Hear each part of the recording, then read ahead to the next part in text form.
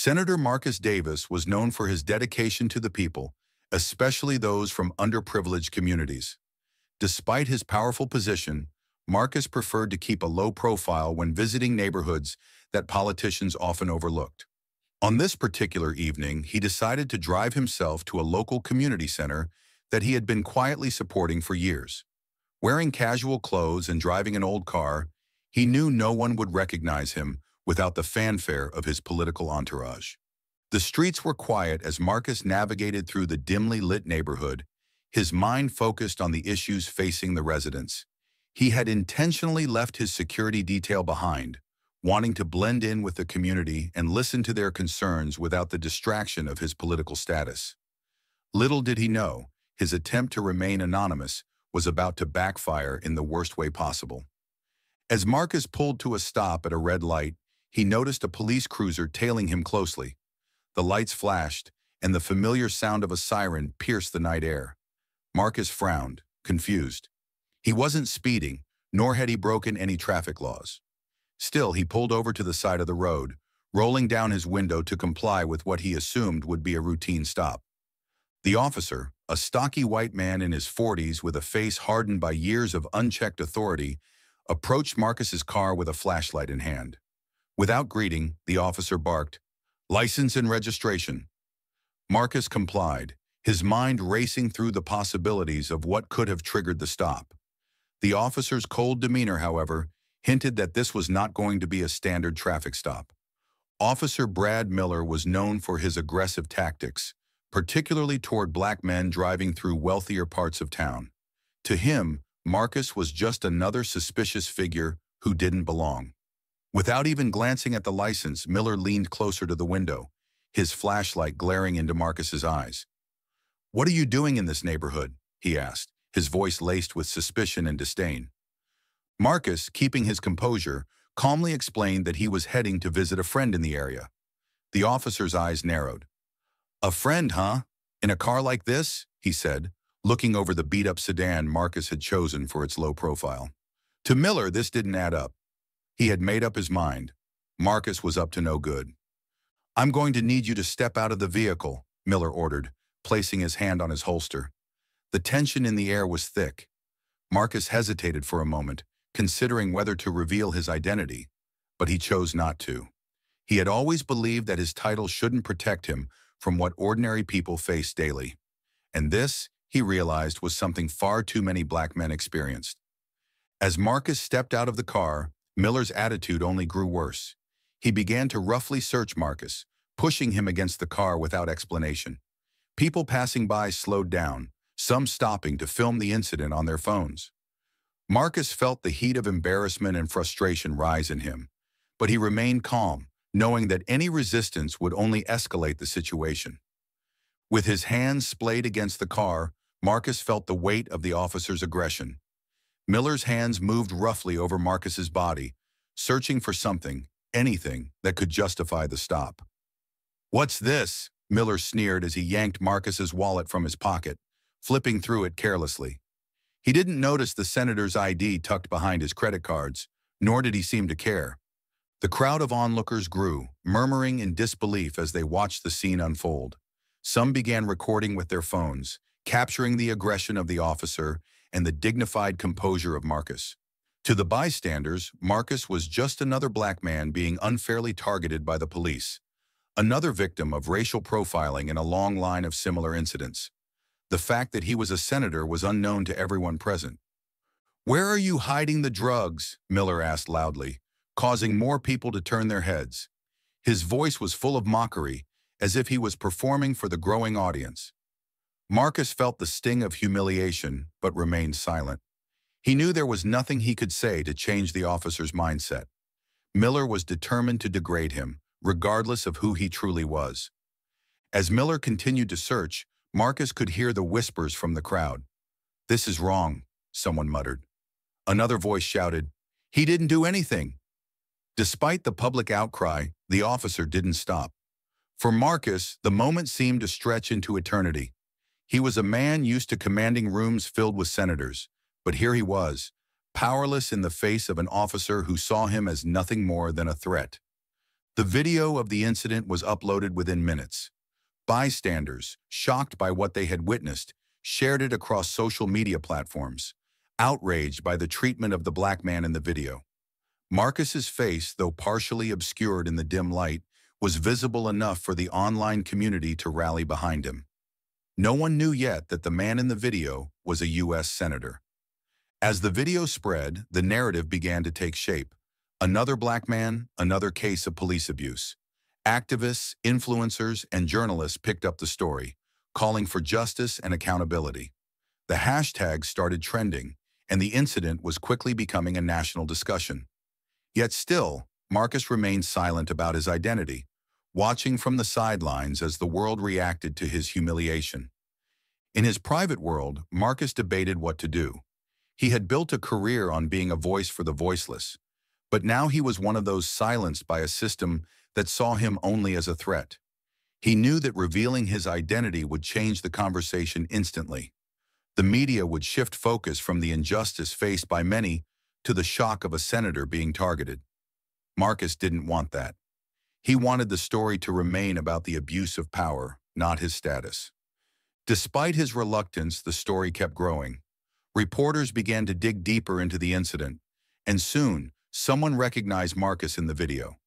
The narrative was about to shift, and there was nothing Marcus could do to stop it.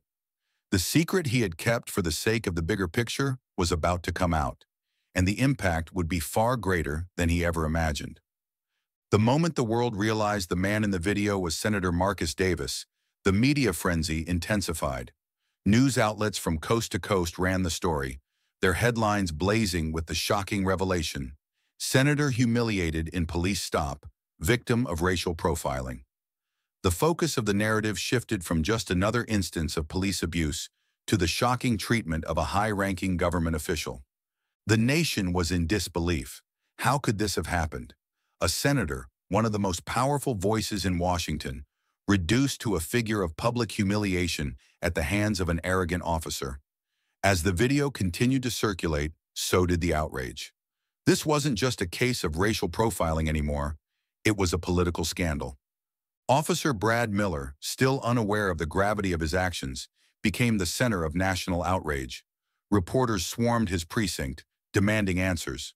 But the officer remained defiant, still believing that his actions were justified. It wasn't until his superior officers informed him of who Marcus truly was that the full weight of his mistake began to sink in. For Marcus, the reveal was a double-edged sword. On one hand, his identity brought the issue of police brutality into sharper focus for those who had previously dismissed it. On the other hand, he feared that his personal story would overshadow the broader issue. Marcus knew that many others faced the same treatment he had, but without the platform or influence to bring about change.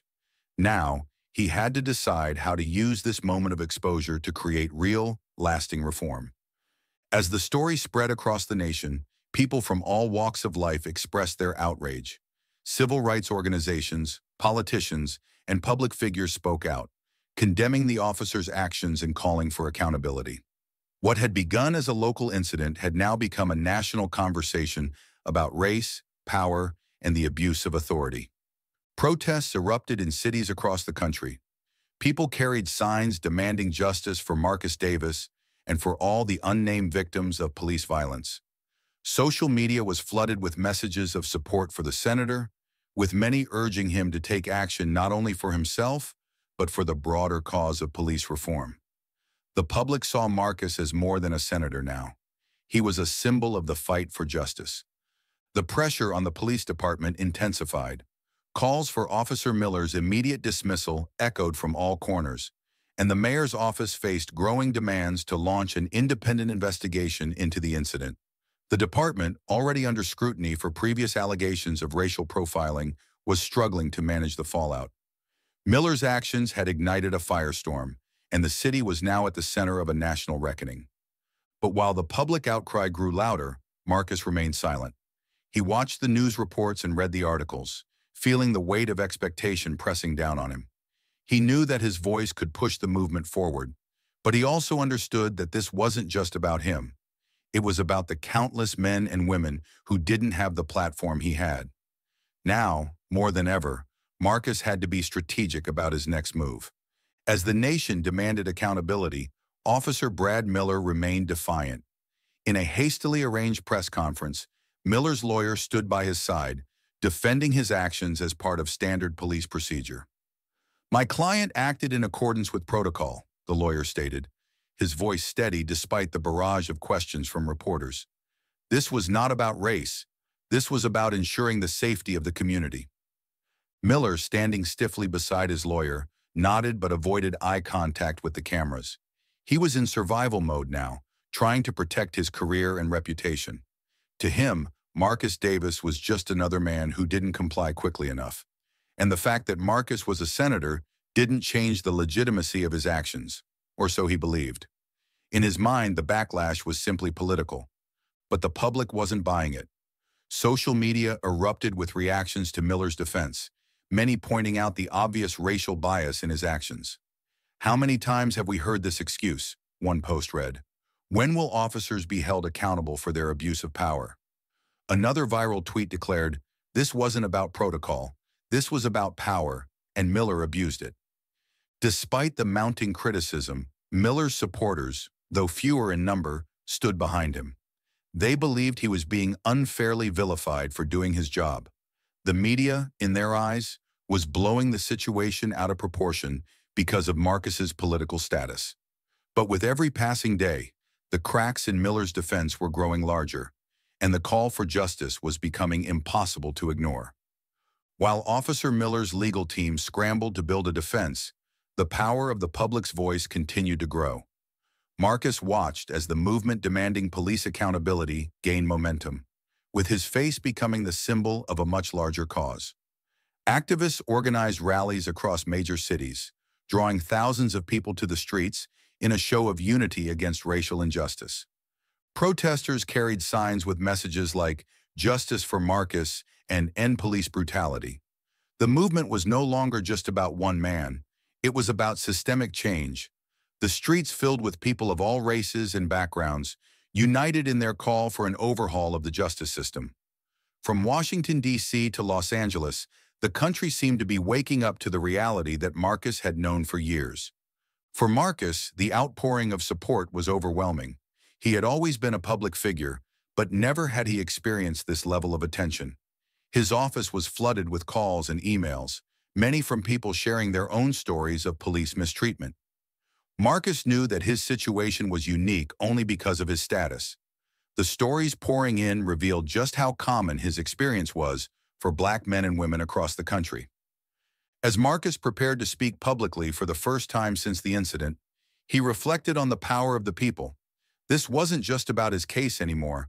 It was about creating lasting change. He could feel the weight of responsibility settling on his shoulders. The public had made their voices heard, and now it was time for him to speak. A week after the incident, Marcus finally broke his silence. Standing at a podium in front of a sea of reporters, cameras flashing and microphones poised, Marcus looked out over the crowd with a steady gaze. His hands gripped the edges of the podium, not from nervousness, but from the gravity of the moment. This wasn't just about him. This was about every person who had been wronged by a system designed to protect them. "Thank you for being here," Marcus began, his voice calm but firm. "This past week has been overwhelming, not just for me, but for so many others whose voices have gone unheard for far too long." He paused, letting the weight of his words sink in. "What happened to me was not an isolated incident. It's part of a much larger issue that we can no longer ignore, an issue that goes beyond titles, beyond positions of power.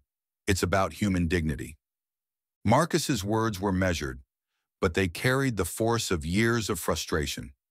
He had spent his political career advocating for those who couldn't speak for themselves, but now he found himself in their shoes. He spoke about the need for police reform, for holding officers accountable, and for reimagining a system that worked for everyone, not just the privileged few.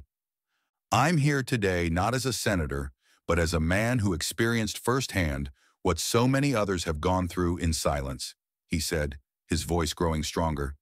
"And I promise you this, I will use every ounce of my power, every resource at my disposal, to ensure that this never happens again. Not to me, not to anyone. The crowd erupted in applause, and for the first time since the incident, Marcus felt a sense of hope.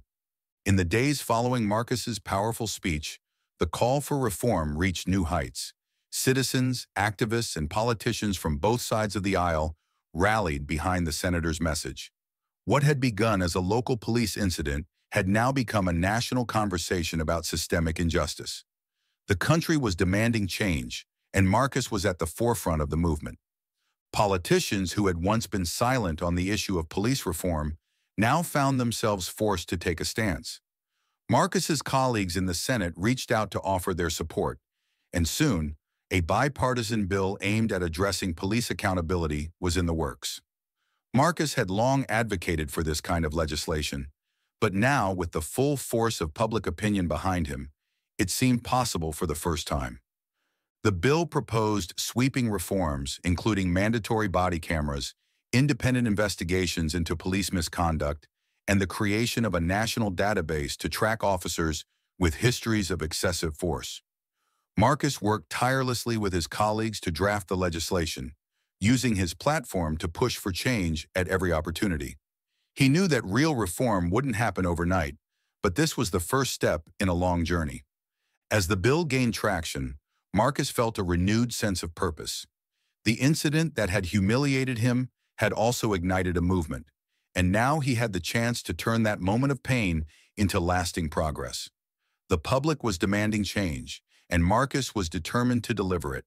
Subscribe to stay updated on how Marcus's fight for justice continues, and to follow his journey toward meaningful reform. As momentum for the police reform bill grew, so did the resistance from those who benefited from the status quo. Law enforcement unions, conservative politicians, and lobbyists who had long profited from maintaining the current system began to push back against Marcus's efforts. They labeled the bill as anti-police and argued that it would make officers hesitant to do their jobs, putting public safety at risk. Marcus knew that this opposition would come, but the intensity of the pushback still caught him off guard. His office was inundated with hate mail, and he received anonymous threats warning him to back down.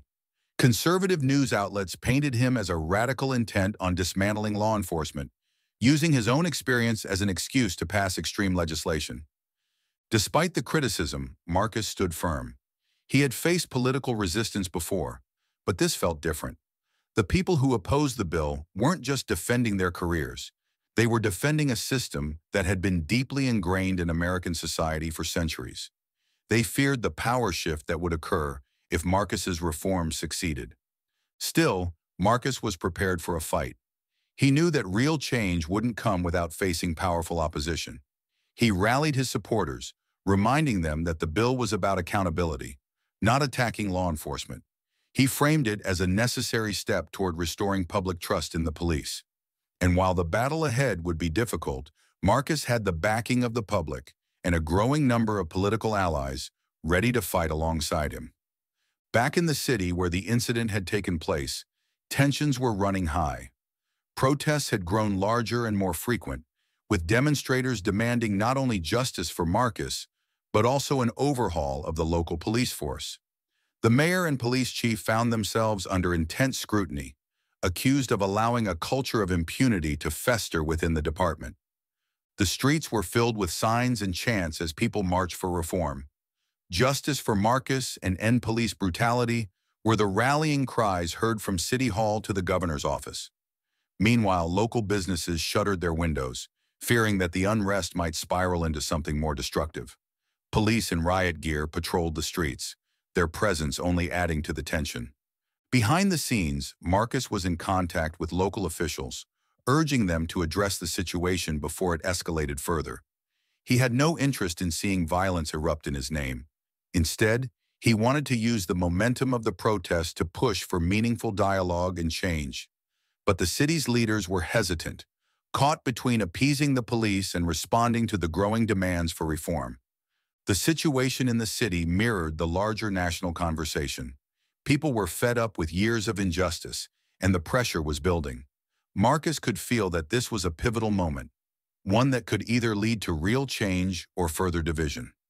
He knew that how he responded in the coming days would be critical, not just for his political future, but for the movement itself.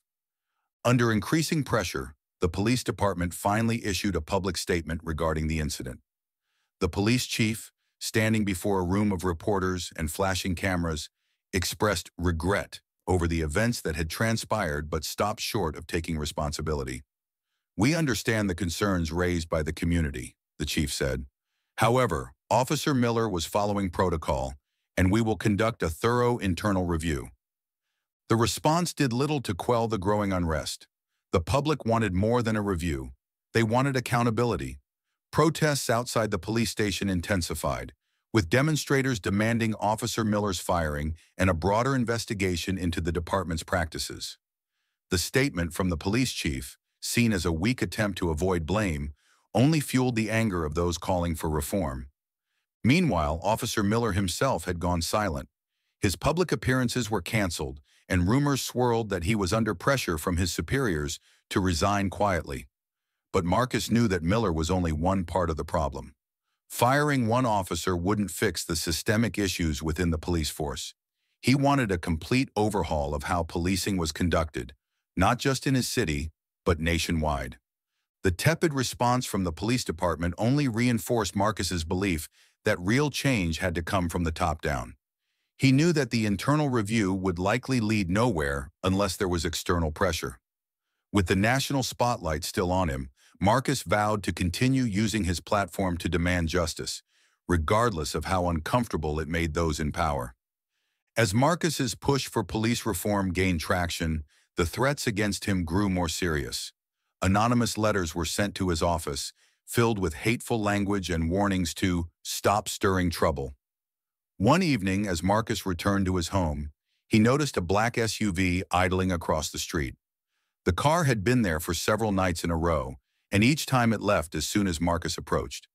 His security detail, reinstated after the incident, urged him to take the threats seriously. "They're not just angry words," one of his bodyguards warned. "These people want to scare you into silence." Marcus knew they were right, but he refused to back down. He had come too far to be intimidated now. Still, the constant presence of threats began to weigh on him. Sarah, his chief of staff, pushed him to increase his security and avoid public appearances, but Marcus refused. "If I hide, they win," he told her. "This isn't just about me. It's about every person who has been silenced by fear." Despite his outward confidence, Marcus knew that the stakes were higher than ever. The people he was challenging had power, influence, and the means to make his life difficult. As the threats continued to escalate, Marcus remained resolute. He would not be silenced by fear. But he also knew that he needed to be smart. The people behind these threats weren't just angry citizens. They were part of the system he was trying to dismantle. The deeper Marcus went into this fight, the more dangerous it became. But he was ready to face whatever came next. As the threats intensified, so did the support for Marcus. Fellow senators, civil rights leaders, and activists from across the country began to rally behind him, publicly endorsing his police reform bill and calling for urgent action. High-profile figures took to social media to express their solidarity, with hashtags like #Stand with Marcus and Reform Now trending nationwide. In Washington, Marcus found unexpected allies from across the political spectrum. Even some conservative lawmakers, who had previously been resistant to police reform, acknowledged the need for change. They were moved by Marcus's personal experience and the national outcry that followed. While they didn't agree on everything, they recognized that the status quo could no longer be defended. Among Marcus's supporters was Senator Rachel Collins, a progressive leader who had long been a champion of criminal justice reform. She and Marcus formed a powerful alliance, working together to draft additional provisions to strengthen the police reform bill. Their partnership sent a clear message. The fight for justice was gaining momentum, and it wasn't just one man's battle, it was a movement. With each new endorsement, Marcus's resolve grew stronger. The voices of support drowned out the threats, and the movement for reform gained momentum that was impossible to ignore. Marcus knew that they were approaching a turning point. The pressure on lawmakers to pass meaningful reform was mounting, and for the first time, real change felt within reach. Subscribe to the channel to follow Marcus's fight for justice and see how his reform movement continues to grow. As the internal investigation into Officer Miller's conduct continued, the pressure for accountability mounted. Protesters outside the police station demanded action, and Marcus's public statements only increased the scrutiny on the department. Under the weight of public pressure, the district attorney's office announced that Miller would face charges for his actions during the traffic stop. The arrest of Officer Miller was a significant victory for Marcus and his supporters, but it was also a bittersweet moment. While the officer's arrest signaled that the system could be held accountable, it also reminded Marcus that justice wasn't always swift. It had taken weeks of public outcry, protests, and media attention to get to this point. Without the video footage and Marcus's status, Miller might never have been held accountable. Miller's arrest sparked renewed debate about police accountability. Some hailed it as a sign that the system was working, while others argued that it was merely a symbolic gesture. Marcus, for his part, saw it as a step in the right direction, but he knew that the arrest of one officer wasn't enough. The fight for systemic reform continued, and Marcus remained focused on the bigger picture. As Miller was led away in handcuffs, news cameras captured the moment, broadcasting it to millions of viewers. The image of the once defiant officer being held accountable for his actions sent a powerful message. But Marcus knew that this was just the beginning. The real work of changing the system was still ahead. As the police reform bill gained momentum in Congress, Marcus was called to testify before the Senate Judiciary Committee. The hearing, broadcast live across the country, was a pivotal moment in the fight for reform. Marcus knew that this was his chance to make the case for why the bill was necessary and to push back against the powerful forces working to undermine it. The hearing room was packed with senators, reporters, and activists, all eager to hear Marcus's testimony. As he sat before the committee, he felt the weight of the moment. This wasn't just about him anymore. It was about the countless lives that had been affected by police violence and the broken system that allowed it to continue. Senator Davis, the committee chair. Senator Davis, the committee chair began, his voice echoing through the packed hearing room. Your experience has highlighted the urgent need for police reform. We've read your proposal, but we want to hear from you directly. Why is this legislation so critical for the future of law enforcement in our country? Marcus took a deep breath, glancing briefly at the faces of the senators seated before him. The stakes were high, and he knew this testimony could either solidify the momentum for reform or allow the opposition to find cracks in his argument. He leaned into the microphone, his voice steady and clear. Thank you, Mr. Chairman, Marcus began. What happened to me could have happened to anyone. I am here not because of my title, but because the system that should protect all citizens failed me, as it has failed so many others. This bill isn't about attacking law enforcement. It's about restoring trust between the police and the communities they serve. It's about accountability, transparency, and ensuring that no one is above the law. His words resonated throughout the room. Reporters scribbled furiously, and the senators leaned in, listening intently. Marcus outlined the key components of the bill: mandatory body cameras, independent oversight boards, and stricter penalties for officers who abuse their power. He emphasized that this legislation wasn't just about punishing bad cops. It was about ensuring that good officers had the tools they needed to do their jobs with integrity. As Marcus finished his testimony, there was a brief silence in the room, followed by murmurs of approval. It was clear that his words had left an impact. Now, it was up to the committee to decide whether they would stand on the right side of history or continue to allow the system to operate unchecked. While Marcus's testimony was well received by many, the opposition within the Senate began to rally against the police reform bill.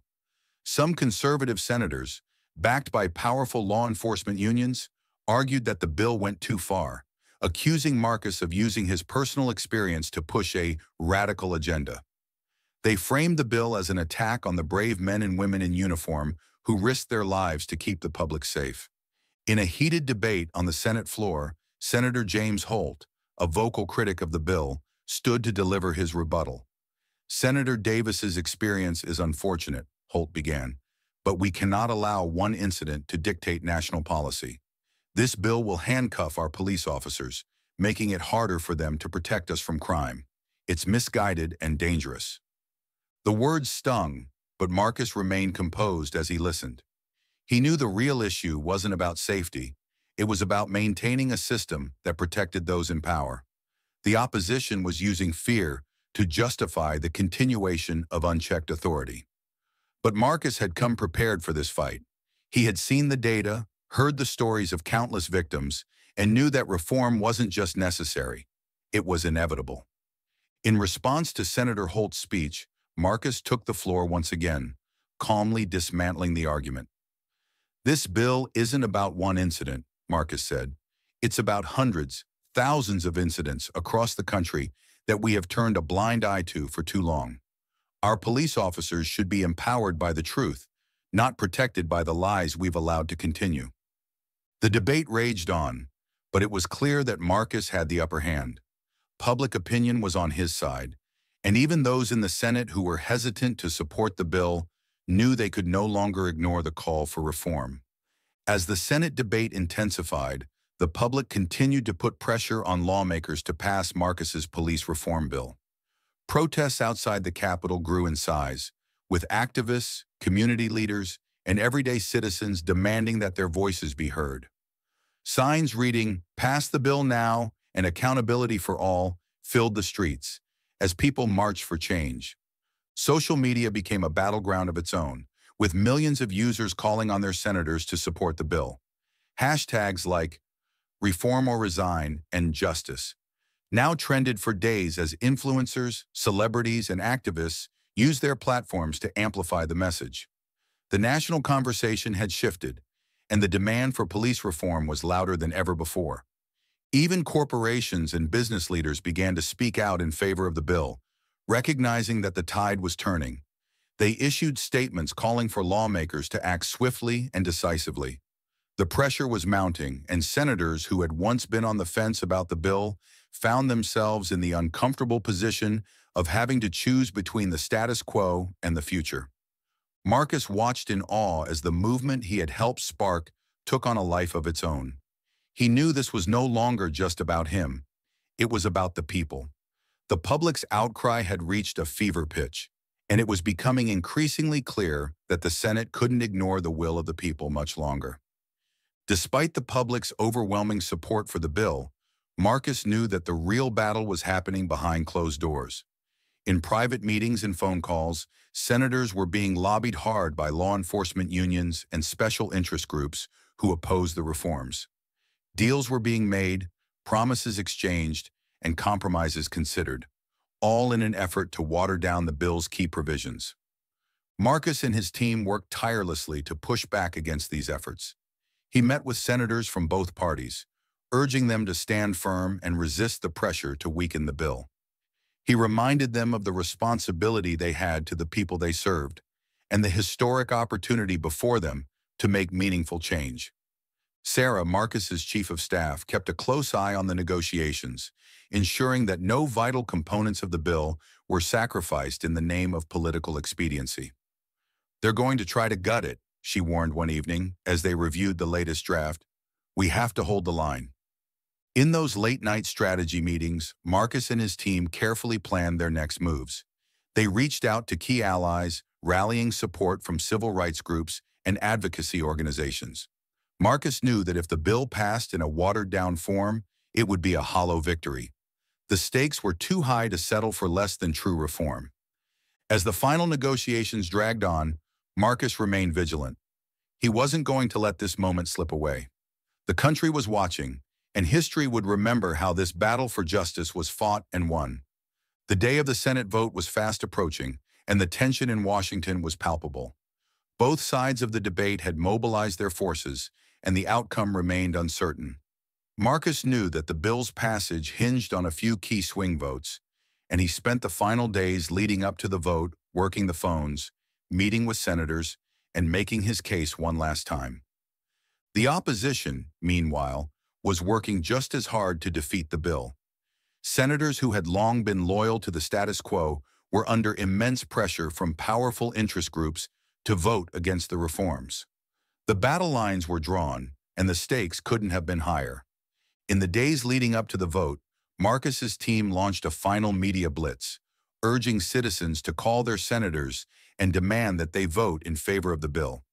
Public opinion was still overwhelmingly on their side, but Marcus knew that politics could be unpredictable. The final outcome was anything but certain. On the night before the vote, Marcus stood outside the Capitol building, looking out over the city. The lights of Washington flickered in the distance, and he felt the weight of the moment pressing down on him. This was the culmination of everything he had fought for. Tomorrow, they would either make history or fall short of the change the country so desperately needed. Subscribe now to stay updated on the final vote and to see how Marcus's battle for justice unfolds. The morning of the vote dawned with a sense of anticipation and uncertainty. The halls of the Capitol were buzzing with activity as senators arrived, reporters swarmed, and activists filled the streets outside. Marcus walked into the Senate chamber with his head held high, knowing that no matter the outcome, he had done everything in his power to fight for justice. The debate on the Senate floor was fierce. Supporters of the bill made impassioned speeches, emphasizing the need for accountability and reform in law enforcement. Marcus, watching from his seat, listened as his colleagues spoke, grateful for the allies who had stood by him throughout this long battle. The opposition, however, was just as vocal. Senators who opposed the bill argued that it went too far, that it would tie the hands of law enforcement and lead to increased crime.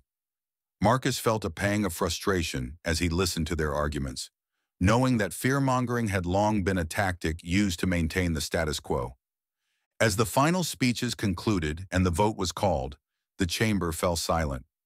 Marcus held his breath as the votes were tallied, his heart pounding in his chest. This was the moment they had all been waiting for. The future of police reform, and perhaps even his political career, hung in the balance. The votes were in.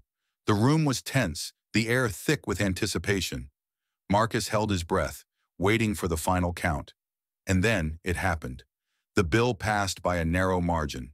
A collective gasp rippled through the Senate chamber, followed by an eruption of applause from the supporters of the reform. Marcus felt a wave of relief wash over him.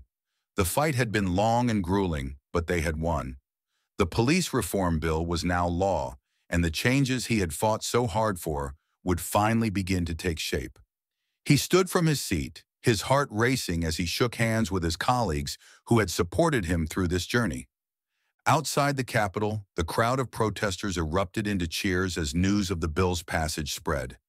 People danced in the streets, hugged one another, and chanted for justice. It was a moment of celebration not just for Marcus, but for all the activists, citizens, and leaders who had worked tirelessly to make this moment possible. As Marcus walked out of the Senate chamber, he felt a sense of pride and accomplishment unlike anything he had ever experienced. This was more than just a political victory, it was a victory for the people. But even as the celebrations began, Marcus knew that the real work was just beginning. That evening, after the bill had passed and the celebrations had quieted down, Marcus found himself alone in his office, reflecting on the journey that had brought him to this moment. The traffic stop that had humiliated him had sparked a national movement, and now meaningful change was finally within reach. He thought about the countless people who had been affected by police violence and injustice, many of whom didn't have the platform or the privilege that he had. Marcus knew that while the passage of the bill was a significant step forward, it wasn't the end of the fight. There were still so many battles left to be fought, so many lives still in danger from the systemic failures that had plagued the country for so long. As he stared out the window at the city below, Marcus felt a renewed sense of purpose. This was just the beginning. He had used his voice and his platform to make a difference, but there was still so much more to do. He knew that the fight for justice was never truly over. It was a constant battle, and he was ready to continue that fight for as long as it took. The evening air was cool, and the city lights twinkled in the distance. Marcus took a deep breath, feeling both exhausted and invigorated. He had made history, but the future still held so many unknowns. Tomorrow, the real work would begin.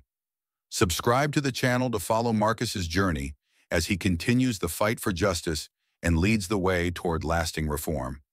With the police reform bill officially signed into law, the work of implementing its provisions began. Marcus wasted no time in overseeing the next steps, working closely with law enforcement agencies, civil rights groups, and local governments to ensure that the reforms were enacted properly and efficiently. With the police reform bill officially signed into law, the real work of implementation began. Marcus, though exhausted from the battle in the Senate, took on a new role, overseeing the rollout of the reforms across the nation. He collaborated closely with police departments, civil rights organizations, and city leaders to ensure that the changes weren't just symbolic, but deeply impactful. Police departments in major cities began adopting the new measures, installing mandatory body cameras, establishing independent oversight boards, and retraining officers on how to engage with their communities. Marcus traveled across the country, meeting with police chiefs and community leaders to ensure that the reforms were implemented with integrity. But it wasn't without resistance. In some regions, officers and their unions pushed back, claiming that the new measures would make their jobs harder and more dangerous. Some police departments resisted the changes, citing budget constraints or logistical challenges. Marcus knew that the fight wasn't over. He continued to push, reminding them that these reforms were about building trust between law enforcement and the people they were sworn to protect. Despite the challenges, the public's response remained overwhelmingly positive. Marcus saw firsthand the impact of the reforms in communities that had long been distrustful of the police. People began to believe that change was possible, and the relationship between law enforcement and civilians slowly started to heal. Don't miss the latest updates on how these historic reforms are being implemented. Subscribe to the channel to follow Marcus's journey. As Marcus traveled across the country, helping cities and states adopt the reforms, he encountered unexpected resistance from within. Some city officials, particularly in regions with strong law enforcement unions, quietly delayed the implementation of the new measures. They claimed that the reforms were too costly, too complex, or that they would harm police morale. In one tense meeting with the mayor of a major city, Marcus was confronted with a wall of opposition. "Senator," the mayor said, leaning across the table, "we're trying our best, but these reforms just aren't practical for our department right now. We need more time." The mayor's words were polite, but Marcus could see the hesitation in his eyes. The political pressure from the police unions was clear. Marcus knew this battle wouldn't be won easily. He reminded the mayor and others like him that the people were watching. These reforms weren't optional. They were necessary to rebuild trust and ensure accountability. "If we don't implement these changes now," Marcus said firmly, "we risk falling back into the same patterns of abuse and neglect." The pushback frustrated Marcus, but it also strengthened his resolve. He had come too far to allow the reforms to be delayed or diluted. The people had fought for this, and Marcus knew he had to keep fighting too. Even if that meant going up against powerful local forces, he wasn't going to back down. Amidst the challenges, there were also stories of hope that reminded Marcus why this fight was so important. In one city, a police department that had fully embraced the reforms saw a dramatic shift in how officers interacted with the community. Incidents of excessive force dropped significantly, and community policing programs flourished. Marcus visited this city, meeting with both officers and residents. He saw firsthand the change in attitudes. Officers who once saw citizens as potential threats now viewed them as partners in keeping the community safe. In a community forum, an elderly Black woman stood up and addressed the room. "For the first time in my life," she said, her voice shaking with emotion, "I feel like the police are here for me, not against me." Her words hit Marcus hard. This was exactly why he had fought so hard for these reforms.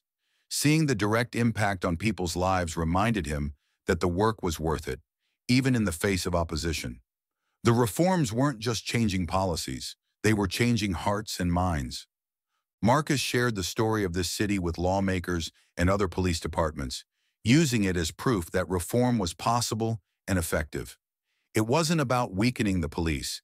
It was about making them better, more trusted, and more respected by the communities they served. Stories like these are what keep Marcus going. Subscribe to the channel to hear more inspiring stories of change and hope from across the nation. The fight for reform had taken a personal toll on Marcus. His once private life was now constantly under public scrutiny. The threats against him had not subsided, and his family was feeling the strain of his high-profile position. His wife, Emily, had stood by him through it all, but the weight of his work was beginning to affect their home life. One evening, after a particularly long day of meetings and public appearances, Marcus returned home to find Emily sitting quietly in their living room, the weight of her own exhaustion clear on her face. "You're always fighting," she said softly, "and I support you, but we miss you. The kids miss you." Her words struck Marcus like a blow. He sat down beside her, the realization of what his work had cost him settling in. He had spent so much time fighting for others that he had neglected the ones closest to him. Marcus knew that the fight was important, but he also knew that he couldn't afford to lose his family in the process. That night, Marcus made a promise to himself and to Emily. He would find a balance. The work was far from over, but he needed to be present for his family too. He had to find a way to fight for justice without sacrificing the people he loved most. With the reforms taking root in cities across the country, Marcus turned his attention to the bigger picture: national reform. The bill he had fought so hard to pass was only the beginning. There were still systemic issues in the criminal justice system that needed to be addressed, issues that went beyond policing. Marcus began working with legal experts and civil rights advocates to draft new legislation that would tackle mass incarceration, racial disparities in sentencing, and the need for restorative justice programs. He knew that true reform required a holistic approach, one that looked at every aspect of the system, not just law enforcement. As he prepared to introduce this new legislation, Marcus reflected on how far they had come. The police reform bill had been a monumental victory, but the journey was far from over. The country was ready for deeper change, and Marcus was determined to be the one to lead that charge. He knew that the road ahead would be difficult, but he had seen what was possible when people came together to demand justice. The momentum was on their side, and Marcus believed that this was their moment to create lasting, transformative change. Don't miss the next chapter in Marcus's fight for justice. Subscribe to the channel to follow his push for national reform. As the years passed, Marcus's work in the Senate left a lasting legacy. The reforms he had fought for became the foundation for a new era of accountability and fairness in law enforcement. Communities that had once been divided by fear and mistrust now worked together with their local police departments to create safer, more just environments. But Marcus's legacy wasn't just about the laws he helped pass. It was about the movement he had inspired. People across the country had found their voices, standing up to demand justice and equality.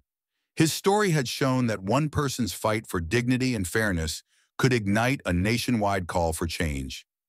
In his final days in office, Marcus reflected on the journey that had begun with a humiliating traffic stop and had ended with a national movement for justice. He knew that the fight was never truly over.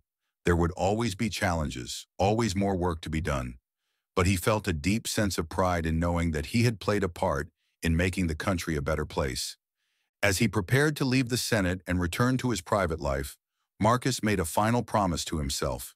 He would never stop fighting for justice, no matter where life took him. His legacy would live on in the laws he had helped create, in the lives he had touched, and in the countless people who had been inspired to carry the torch forward. Subscribe to the channel to continue following Marcus's journey and to learn more about the lasting impact of his work for justice and reform.